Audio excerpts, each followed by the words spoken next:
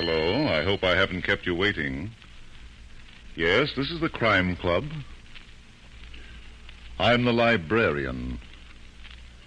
Death swims at midnight. Yes, we have that story for you.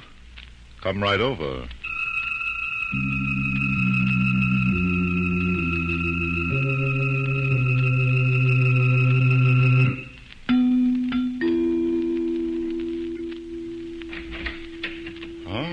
You're here.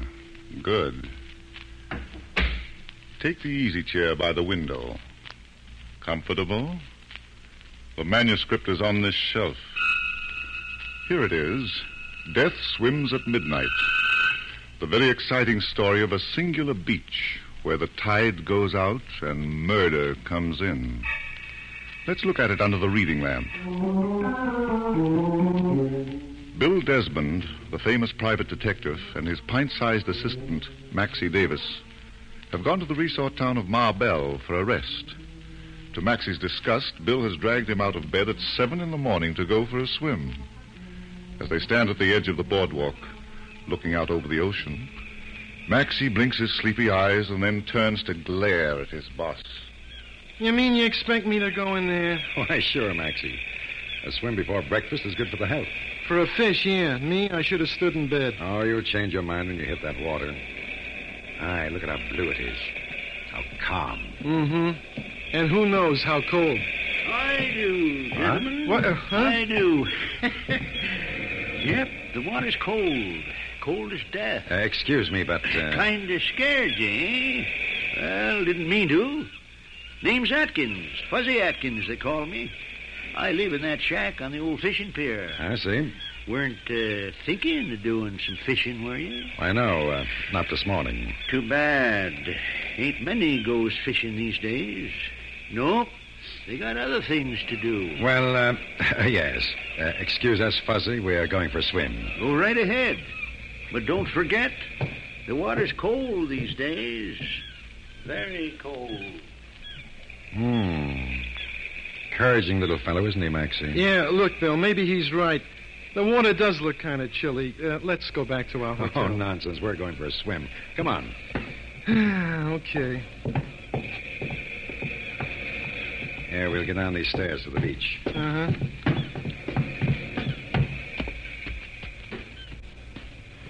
I still don't see why we couldn't have come down here later. At least we would have had company. We have company, Maxie. Where? Over there. That girl. Oh. Ah. She looks rather interesting, doesn't she? She looks like a dame. There are dames, Maxie, and dames. Yeah, and there's trouble and more trouble. Come on, Bill, let's head for the other end of the beach. And pass that up? Not me.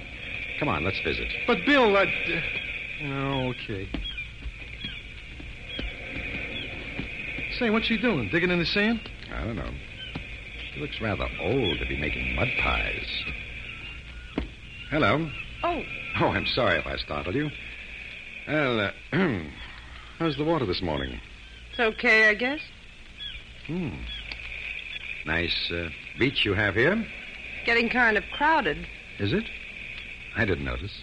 That's funny. Those eyes of yours have been noticing everything else. Well, there's nothing like exercise for the eyes, I always say. Just be careful they don't get too much. I hear that makes them turn black. Oh, does it? Yeah. Just to give them a rest, I'm going to get out of here. So long. That's the neatest brush off you ever got. Too bad, too. I've always wanted to teach a girl like that how to swim. Something tells me she don't need no lessons. Maybe not.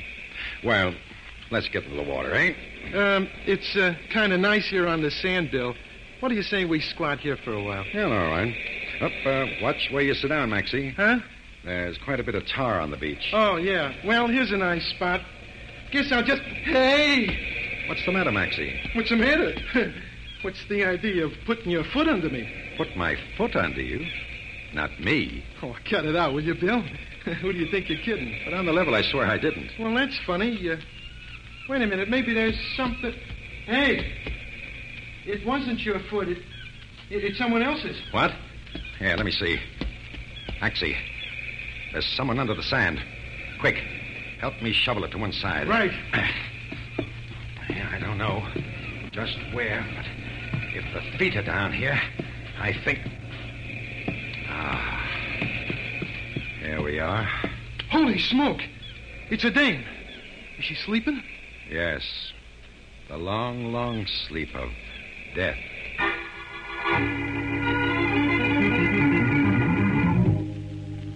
Did you phone the coroner, Maxie? Yeah, Bill, he'll be right down. Good. Say, Bill, have you figured out what caused the death? Well, there's a nasty bruise on her head, but I'd say she drowned. Drowned? But how did she get under the sand? The how, Maxie, is not so important as the why. Howdy. Howdy, gentlemen. Noticed you digging from up on the pier. Ain't after clams, are you? Not exactly, Fuzzy. Here, take a look at what we dug up. Oh. You know, I ain't seen a clam like that for a long time. No, sirree. Not like that. Here, come on, let's stop that. Huh? Who is this girl? Appears to me like Mrs. Dale, Joan Dale. Yep, that's who it is. She's got the big bungalow right opposite my shack on the pier. I see. Fuzzy, did you see that girl who was on the beach when we got here? Yep, sure did. That was Carol Carson.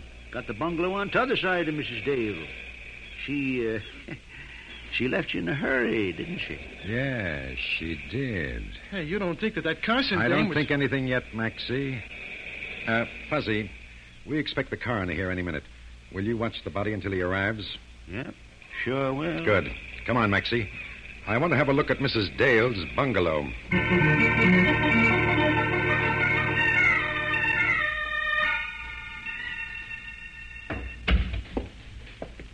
Hey, this is quite a layout, huh, Bill? Yes, Maxie, it's quite cozy. Cozy is right. With a joint like this, even I could learn how to like the beach.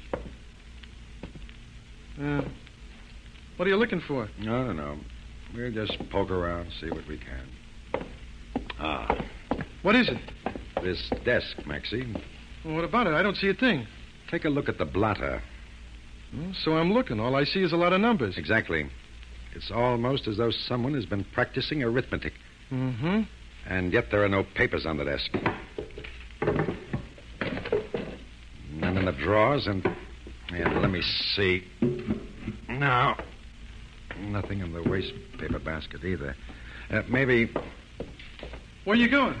over the fireplace. Uh-huh. You find anything, Bill? Yes. Ashes, Maxie. Ashes. But not only of paper, of cloth, too. Cloth? Uh-huh. And to judge by some of the burnt threads, a coarse cloth. Hello? That you, Martin? I want to talk to you about... Well, who are you? My name is Desmond, Bill Desmond. This is my assistant, Maxie Davis. Oh, you're the ones who discovered the body, aren't you? Yes. How'd you know? I've just left the coroner. Oh, I see. I beg your pardon, but the name Desmond is rather familiar. Familiar, he says. Brother, you're looking at the best private op in the business. Oh, of course. Oh, permit me to introduce myself. I'm Fulton Stokes, Mrs. Dale's attorney. Oh, yes. How do you All do? right. Mr. Stokes, when you left the coroner, had he completed his examination of the body? Yes. He's of the opinion that Mrs. Dale drowned at some time around midnight last night. He thinks it was an accident. Oh? You disagree? Well, I don't know. Yet. Tell me, who is this Martin you called to when you first came in? Martin Dale, Joan's husband. Do you know where he is? Probably on his cruiser, which is anchored just offshore. Didn't he live here with his wife? Well, no. You see, they'd had a bad quarrel. Joan had the idea that Martin married her for her money. I see. Do you know when they last saw each other? Not exactly, but she did have an appointment to see him on board his cruiser late last night. Late last night, eh? Maxie, Yeah. I think we'll take a little boat ride.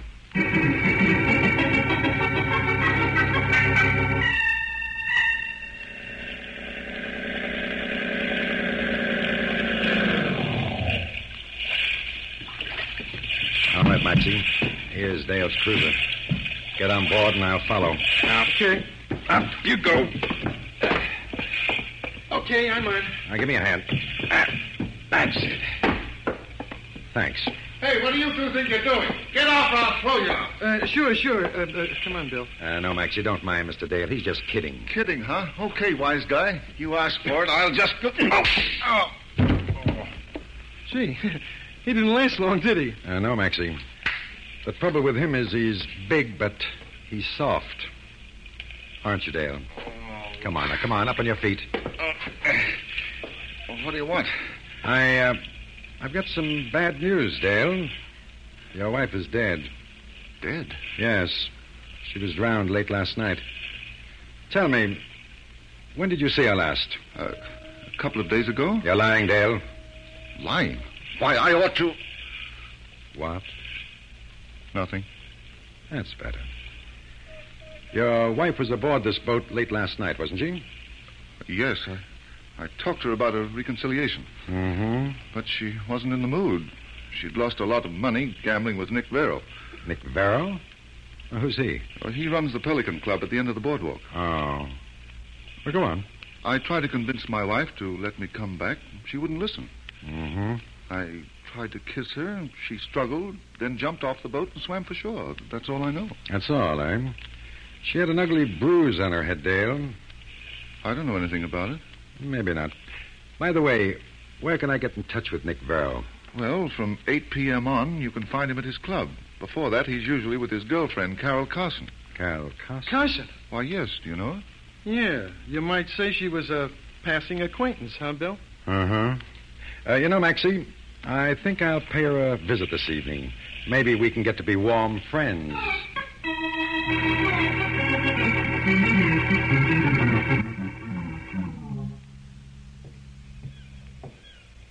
Nice view from the boardwalk, huh, Stokes? Oh, Martin. What's wrong with your jaw? I had a visitor on my boat. A man by the name of Desmond. Kind of funny his knowing that Joan had an appointment with me last night. Well, now, wait a minute, Martin. Joan's death occurred under peculiar circumstances. Desmond asked me some questions, and I answered them. Uh-huh. I got a couple of questions, too. Yes? As far as I know, the will Joan made after our marriage has never been changed. Is that right? Uh-huh. Now, according to the terms of that will, I inherit her estate. Go on. I'm a little short right now. I've been running into some bad luck at Nick Vero's. How about an advance? Well? How much do you need? $5,000. Well, I guess I can let you have it. Good. Just one thing, Martin. Yeah? If Joan was murdered, you'd be the leading suspect. So? Now, I'm not saying that you're guilty. But if you were tried and convicted, you wouldn't inherit a penny. I'd be out $5,000. Why, I'm surprised at you for bringing that up. After all, you'd only be out $5,000. As for me, I'd be out.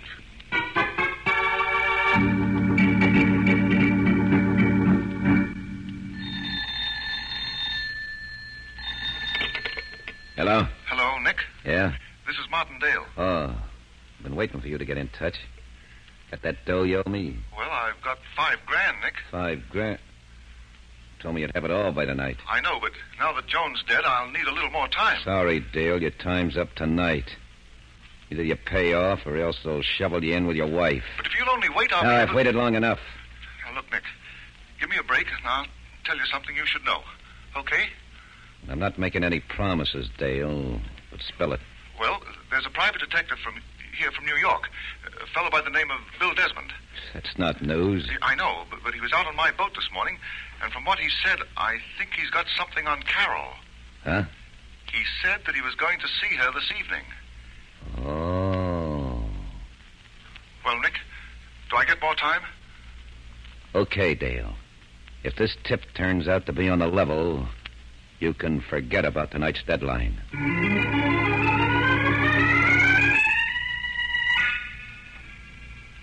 Getting kind of late, Nick. Aren't you going up the clock? What's the matter, Carol? You anxious to get rid of me? Of course not. Hey, what's wrong with you tonight? Nothing. Why? Well, you've been thoughtful all evening. So, I've been thoughtful. You're not usually when you're with me. So? I was just wondering if you were thinking of Joan Dale. Why should I be thinking of her? Oh, come on, Nick. You don't have to be cagey with me. I don't know what you're talking about. No, I saw you go into her bungalow last night.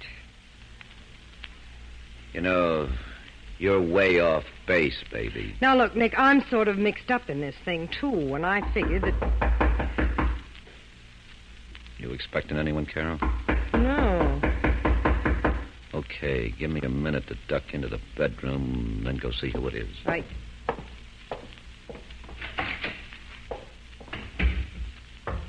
Just a minute. Good evening. Oh, the boy with the athletic eyes. Yes, Desmond's the name. Bill to you. Well, good night, Bill. Just a moment, Carol. Don't close the door till I'm inside. There we are. You get out of here. Oh, not yet, darling. Nice place you've got here. You know, I'm beginning to think that your friend Nick Vera's a fool. What do you mean? Well, a setup like this, a girl like you, I'd be hanged if I'd desert you every night just for business. If you don't mind, let's leave Nick out of this. Suits me. As a matter of fact, I picked my time in coming to visit you to be sure I'd avoid running into him. I see. I figured we'd be more comfortable alone. What do you want? Don't. I didn't do anything. I know, but I didn't like the way your hands were twitching. Oh, that. That's nothing. I guess I smoke too much. Yes, I guess you do. Suppose you cool off and tell me why you came here. Okay. Tell me, why did you bury Joan Dale's body in the sand? I didn't. Did it have anything to do with Nick Vero? I... Well, don't stare like that. Talk. I said... You shouldn't have hit him so hard, Nick. Shut up. But you shouldn't have hit him that way. I said shut up. That's the first time you ever hit me. Yeah. It won't be the last time if you don't shut your trap. Help me tie this lug up. I'm going to feed him to the fishes.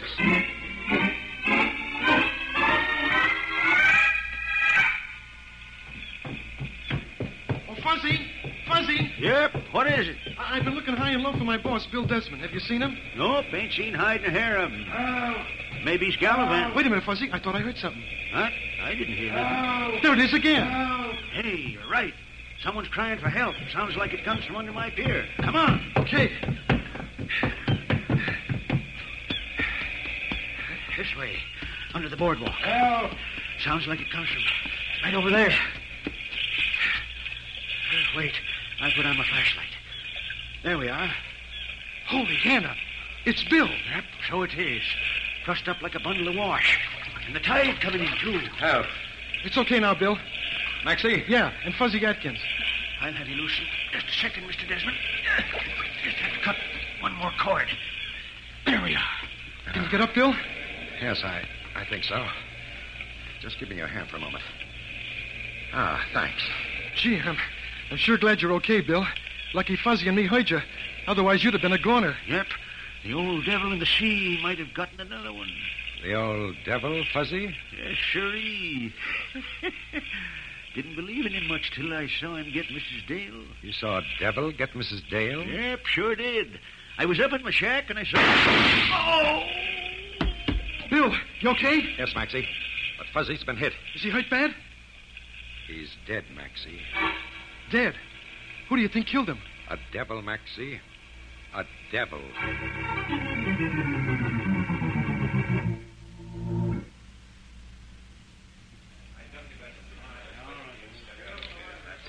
Boy, what a layout this Pelican Club has. Look at all the suckers just begging to be taken to the cleaners. Yeah. Did you see Nick, Bill? No, Maxie. Let's try his private office. Right.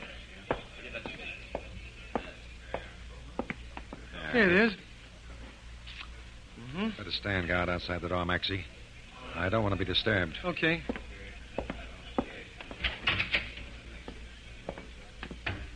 Say, who do you think... Bill Desmond. Yes, Carol, what's the matter? You act as though you're looking at a ghost. Keep both hands on top of the table, darling. Oh, you got me wrong, Bill. I wasn't going to pull a gun. Maybe not. But suppose you come around here, away from the desk. Okay. That's better. I suppose it must have handed you quite a laugh when Nick crept up behind me and let me have it. I didn't laugh, Bill. No? After he threw me under the pier, you might at least have gotten in touch with Maxie. No, I couldn't. Nick made me stick close to him till just a little while ago. As soon as he left, I called your hotel, but Maxie was out. Mm-hmm. You're fast on your feet, aren't you? You don't believe me? What do I look like, little boy blue? It's the truth, Bill, honest. Mm-hmm. Well, never mind that now. Where'd Nick go? I don't know. Now, look, Carol. I've got a bump on my head the size of an egg. My wrists and ankles are raw from the ropes cutting into them. I'm in no mood for stalling around. I'm afraid Nick will kill me. Well, now, don't worry. I won't tell him how I found out. Well? He went to see Stokes at his hotel, the Shore Plaza. Honest? Yes.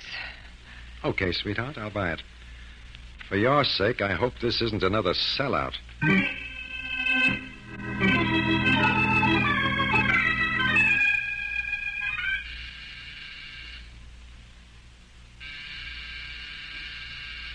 You really expect to find Nick here, Bill? I don't know, Maxie. You don't know? Well, I do. I'll bet you that... Yes? Oh, it's you, Desmond, and Mr. Davis. Oh, yes, Stokes. Tell me, is Nick Vero with you? Nick? Why, no. I told you, Bill. I knew she was lying. Quiet, Maxie. Okay. Do you mind if we come in for a few minutes, Stokes? Well, I'm sorry, Desmond, but I'm rather busy. Sorry, too. I want in. Now that you're in, what do you want? Well, Nick Vero. Shame on you. A big boy like you hiding behind the door. No wonder Stokes was so nervous. That gun of yours is almost as ugly looking as you. Close your big yap, Desmond, or I'll fill your teeth with lead. Until this half-pint sidekick of yours will close that door. Do as he says, Maxie. Sure. That's better. Now, what did you want, Desmond? Oh, I want to talk to you about a number of things. For instance, why you conked me earlier this evening and left me under the pier for fish bait. Me? You're nuts. Oh, I don't think so, Nick. Tell me, did you really want me to end up like Mrs. Dale?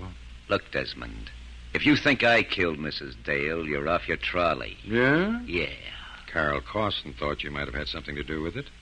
That's why she buried the body in the sand. Carol acts like a dumb little twist sometimes. For instance, she shouldn't have told you I was here. She didn't. Maybe not. Well, Desmond, anything else you'd like to ask me before I go? No, Nick. But if I think of something, I'll call on you. Yeah, do that. I'll give you a warm reception. Okay, you guys, just stay where you are. I'm leaving. Should we follow him, Bill? No, Maxie. That would play right into his hands. Stokes, Yes, Desmond? what did Nick want with you? Well, he came to see me about Mrs. Dale's gambling debt. It seems that she owed him about $50,000. As much as that, eh? That's what he says. Now that she's dead and he can't collect it legally, he wanted me to pay it out of her estate. What did you tell him? Well, naturally, I told him that was impossible. He didn't like that. I guess not. He told me I'd have to pay up or else he'd kill me.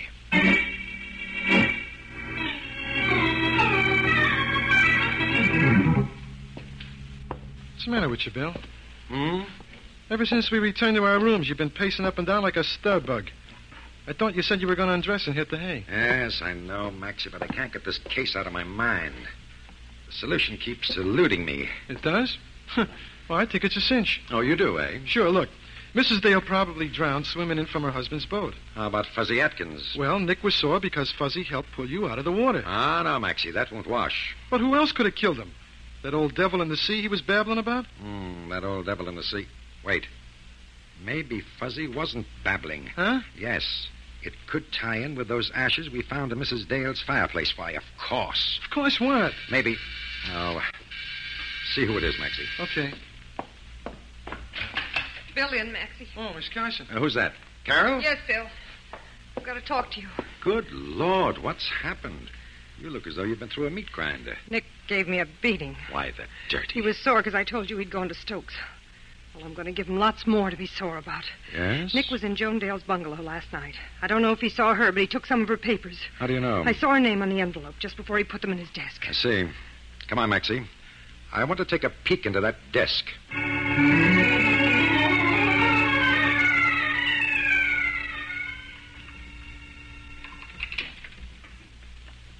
How you making out, Bill? I think we'll be in Nick's office presently, Maxie, unless I've lost all my skill with a skeleton key. There, that does it. Now, careful, Maxie, when you close the door. Okay. Now, the flashlight. That's it. Uh-huh. There's the desk. Hold the light on the top center drawer. Right. That's it. This should be easy to force in the door. I'll just insert this near the lock and press down. Ah, that did it. Now to see what... Hey, someone put the lights on. Yeah, I did. Oh, you looking for something, Desmond? Well, if it isn't our gentle friend Nick and his friend, the automatic. Yeah. This gun and me are good pals. It always does what I want. Desmond, I told you I'd give you a warm reception. Well, here it is. That, Mr. Stokes, is what I call an entrance. Thanks. Not at all, Desmond. Glad to be of service. How is Nick, Maxie? I think he's going to make some undertaker very happy. Well, I don't think anyone will miss him. Now, let's see what's in that desk drawer. Ah, yes. There's Mrs. Dale's papers, all right. May I have them, Desmond? As her executive, I'll need them to wind up her estate. Certainly. Oh, by the way, may I have that gun? I'll turn it into the coroner, explain what happened. Oh, of course. Here. Thanks. Now, would you mind taking off your shoes and socks? What? What's the matter with you, Bill? You nuts? No, Maxie. I just want to prove that Mr. Stokes is guilty of murder.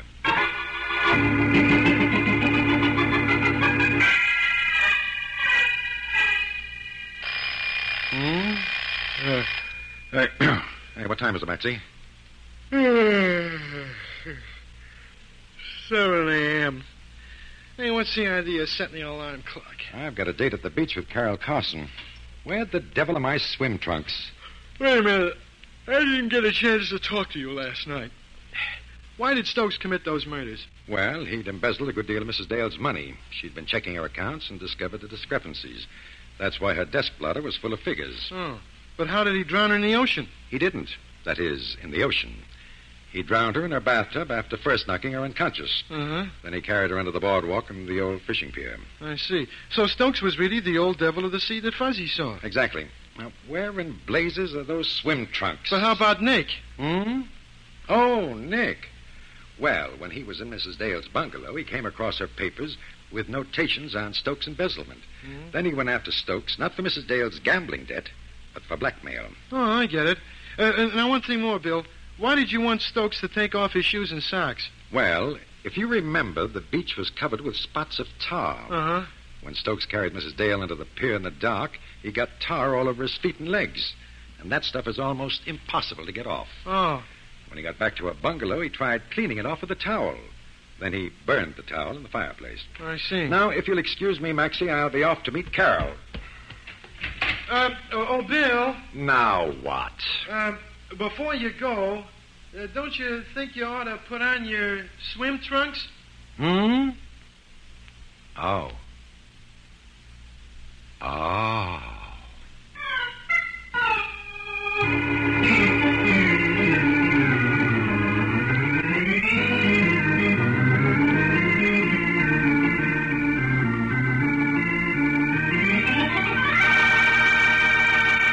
And so closes tonight's story, Death Swims at Midnight. James Erthine wrote the radio script. Roger Bauer produced and directed. Arthur Vinton played the part of Bill Desmond. Murray Forbes was Maxie Davis. Elspeth Eric was Carol Carson. Ralph Camargo was